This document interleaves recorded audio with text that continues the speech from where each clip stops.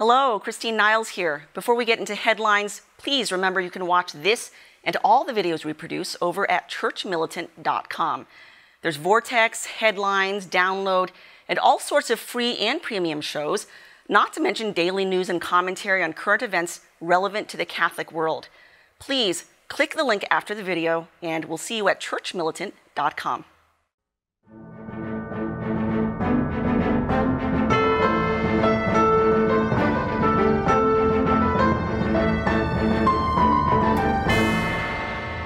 Hello, I'm Christine Niles. Today's Tuesday, December 12th, 2017. Here are your latest Church Militant headlines. A Catholic church in Washington state displayed a pagan altar to a death god. Friday, the pastor of St. Augustine Parish in Seattle, Father Paul Pluth, confirmed he displayed a table featuring Santa Muerte, or Saint Death, claiming the Archdiocese of Seattle approved it. The Archdiocese, however, refused to indicate whether it had approved the display, which was set up in early November, but after only 2 days removed when a parishioner complained about the sacrilege. The devotion to Santa Muerte is popular in Mexico, where it has a following of 10 to 12 million, including Mexico's drug cartels. At least one Vatican official has condemned it, calling it blasphemy, while a number of Mexico's bishops have urged the faithful not to take part in the diabolical devotion. A federal court is blocking Trump's petition to delay transgenders entering the military. Monday, the U.S. District Court for D.C. rejected the Trump administration's petition to block transgender recruits from joining the armed services starting in January. The ruling means new recruits who identify as transgender must be permitted to join in 2018. Trump announced over the summer that the military would not allow new transgender recruits, issuing an executive order in August formalizing the announcement. But a federal court in D.C. declared his executive order likely unconstitutional, ordering the Department of Defense to move forward with transgender recruits. Trump is appealing the ruling. Poland's incoming prime minister is calling the European Union to return to its Christian roots. In an interview with Polish Catholic TV last week, Mateusz Morawiecki said, quote, "My dream is to re-Christianize the EU. I would love to help the West with proper values."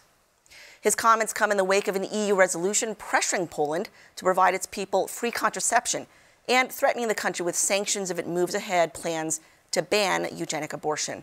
Morawiecki responded by declaring Poland a great, proud nation and vowed his country would not bow to blackmail from EU bureaucrats. A Colorado megachurch pastor led the congregation in a prayer of consecration to the Sacred Heart of Jesus.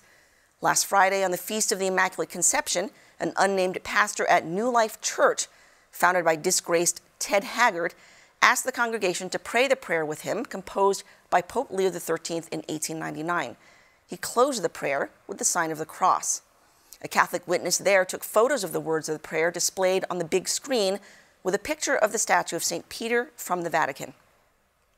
A California bishop is proclaiming the upcoming anniversary of Roe v. Wade a day of reparation. In a letter to his diocese last week, Sacramento Bishop Jamie Soto designated January 22nd a day of fasting, prayer, penance, and works of mercy in reparation for the 1973 legalization of abortion. Soto is asking his priests to pray and preach for an end to abortion, encouraging his flock to take part in the January 27th Walk for Life West Coast in San Francisco to, quote, "help restore a culture of life and a civilization of love to our country, so marred by the court decision of Roe v. Wade." I'm Christine Niles. Those are your Church Militant headlines. Please watch The Vortex today, where Michael talks about a sign to be contradicted. And check out the download, where the panel discusses a gay gene study. God bless you.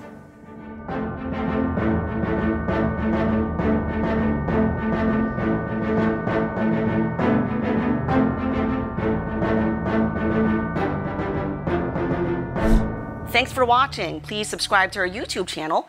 And even better, head over to churchmilitant.com to watch headlines, Vortex, download, and hundreds of hours of video, as well as read articles on our site and check out reporting you won't find at any other Catholic outfit. And don't forget, we're also on Facebook, Twitter, and Instagram, so please be sure to follow us there as well. Thanks for watching, and we'll see you over at churchmilitant.com. God bless.